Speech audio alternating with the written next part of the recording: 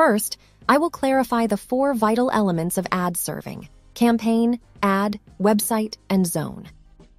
A campaign is a group of related ads. The campaign holds essential options, including targeting, frequency capping, and budget. It is necessary to have at least one ad in each campaign to ensure that there is something to display. An ad, also known as a creative, is an object that contains all the data for rendering the advertisement. It may consist of visual, textual, or audio elements. You can create as many ads as you need within a campaign.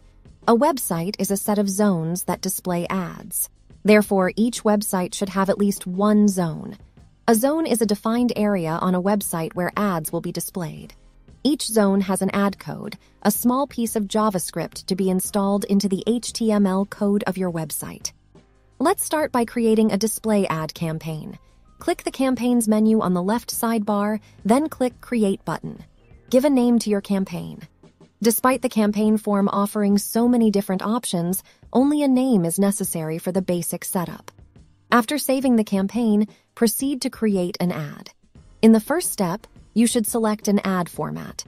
As this video is focused on basics only, I'm selecting an image banner, though many other ad formats are available. Specify the landing page URL. The visitor will be taken to this URL when the banner is clicked. Next, you should select banner dimensions and an image file. You can drag and drop files as well. The ad is successfully created. Now head over to the websites page and create your first website. Click Create button. Specify the website URL. After saving the website, proceed to create a zone. Make sure to select the banner format and the appropriate dimension, as the zone settings should match your ad. The zone is created successfully.